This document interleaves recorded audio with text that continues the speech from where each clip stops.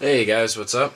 So we've got our contest update here today. We've picked our winner, or winners actually. We had two people suggest the same knife, and that's who won. So Cineric77 and Bikes and Blades 901. I've already contacted them both over PM. I just thought I should make the video and let you guys know. So I've already ordered the Ontario Rat 1s. That was the knife they suggested. They both made a good case for that being the knife that we give away. And it's one that Chad and I have both been interested in for a while.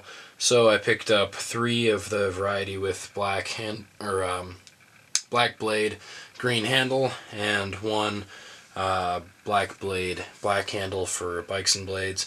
I wanted to thank the 4 people that we had enter.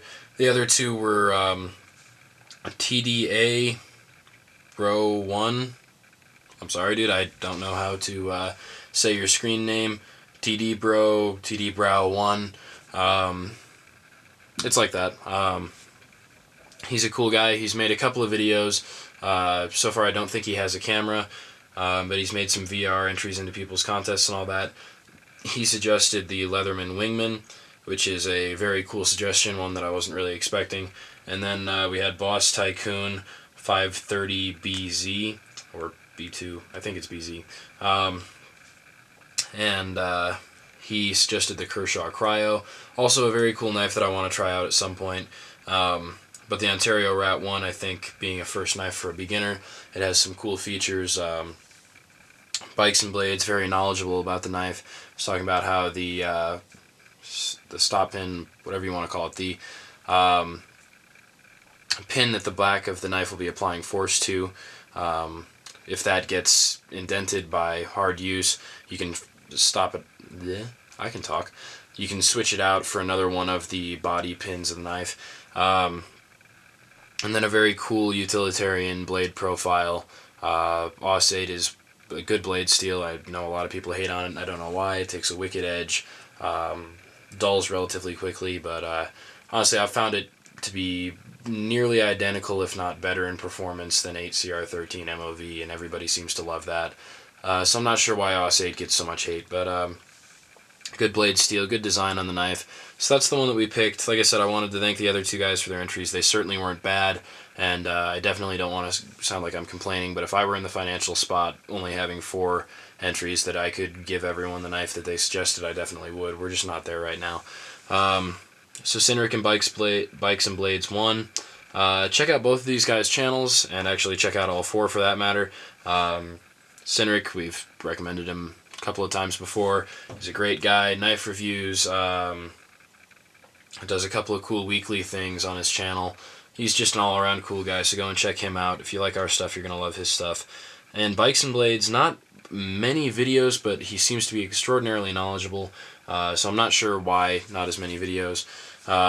Just go and check him out. He's got a couple of videos how to make a folder faster, deploying that is. So really cool stuff coming off his channel. And so yeah, that's that. I think Chad will be talking about tomorrow.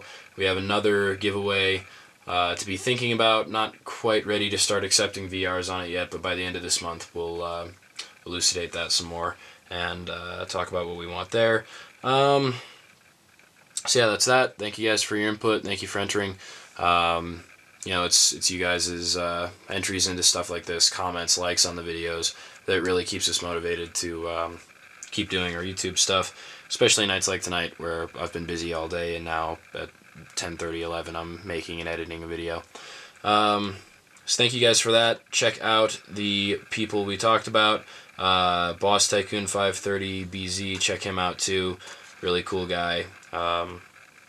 Yeah.